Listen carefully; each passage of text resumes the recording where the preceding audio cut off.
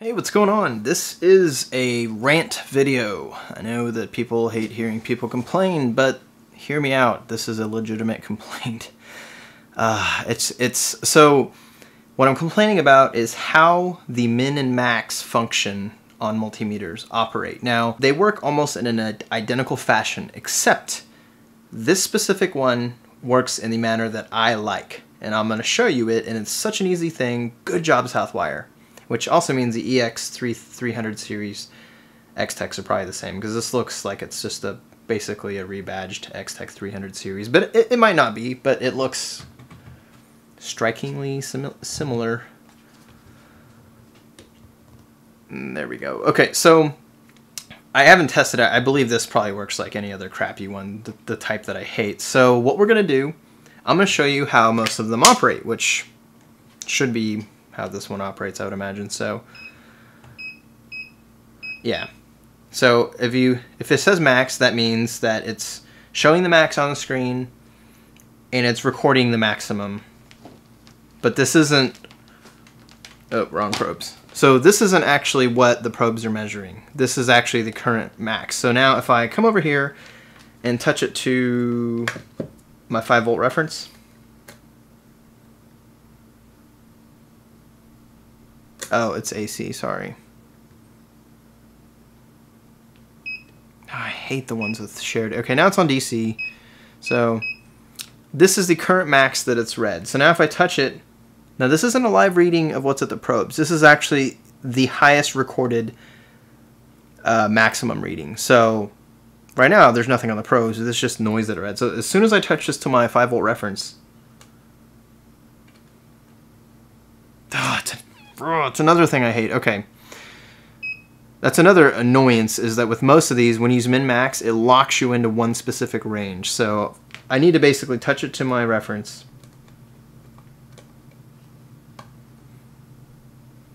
Actually, let's just manually range it to there. Okay, so now we're in the voltage range. We're going to hit min-max. So now this is not what the probes are reading. Probes are shorted, it should be reading 0. No, this isn't what the probe's reading. This is showing what the maximum recorded value is. So now if I touch it to my 5-volt reference, you should see this spike up to 5 volts. How is that out of range? What the fuck?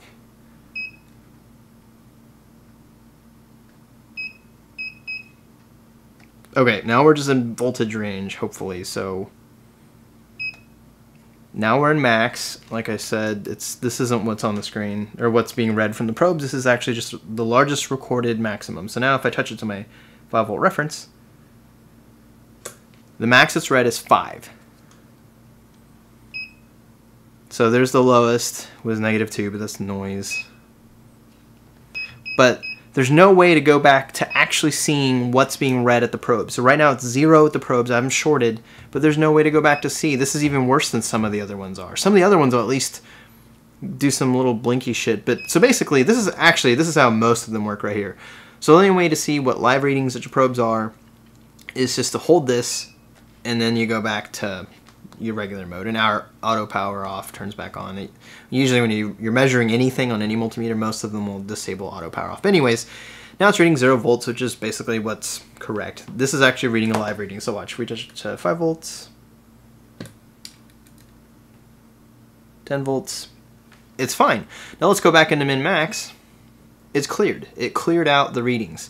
So on this POS, I don't want to call it, it's not a piece of shit, it's a nice multimeter, but the min-max function is worthless.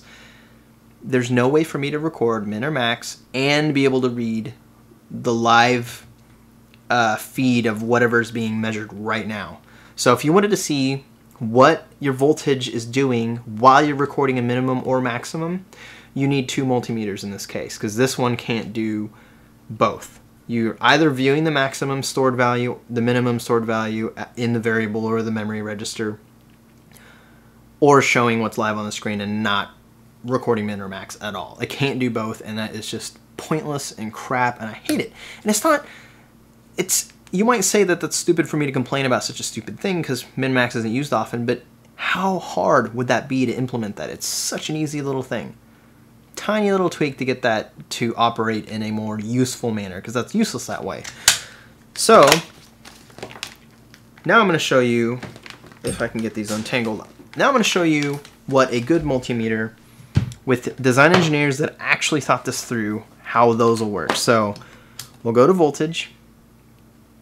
So on this one, if I hit min, max, it shows max, and this is the maximum recorded value. This is just the same as how the Klein worked. If I hit it again, now it shows the minimum. And then now it's blinking.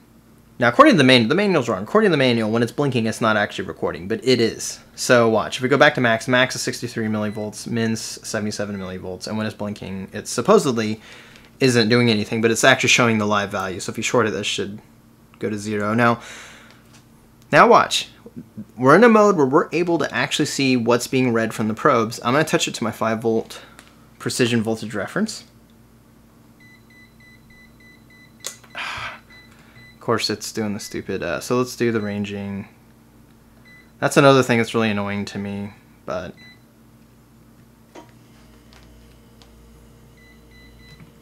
okay, so it's blinking. So we're recording mins and maxes. So, boom. Okay, so I have a new maximum of 5 volts. Now, I'm going to hook it up in reverse polarity to my 10-volt reference. So now it'll get a new minimum of -10. Okay, and now we're going back and we're reading the 0 volts from my shorted probe leads. So this is the live feed, which is what you want. While you're recording your mins and maxes, I want to be able to see what's actually going on at the probe. So what if your project starts browning out and going crazy? You know, something can get damaged, and you wouldn't know because you can't read what's actually going on. You're only able to view mins or maxes on ones like the Klein, or basically any other. I shouldn't pick on the Klein. It's really any other multimeter. They all do it the stupid way. Now watch. If I hit max, 5 volt was the max that we read. -10 volts what we read. And that's freaking awesome. It basically lets me view what's at the probes live and still be recording mins and maxes in the background. That's freaking awesome. On all the other meters, to go back to being able to read what's at the probes, it makes you go out of min-max mode and basically clear the min-max memory, which is stupid and pointless. So this is how they should all do it. If you're not going to do the fancy touch hold like Fluke or any of the other ones, or, you know, let's say the Fluke 289, those show min, max, and average on the bottom of the screen and still shows you the live reading. So in those, you don't even need it to do something like this. But on these, with a single display, if min-max is going to be useful to me, I want it to be able to read and record min-maxes and show me the live readings from the probes. And so Southwire did an excellent job, and the funny thing is their manual's wrong. The manual says if min-max is blinking that it's not recording, which is bullshit because you just saw me prove live on camera that it is recording, and that's awesome. So I'm glad it doesn't do it the way the manual says it does it, because that would be bullshit.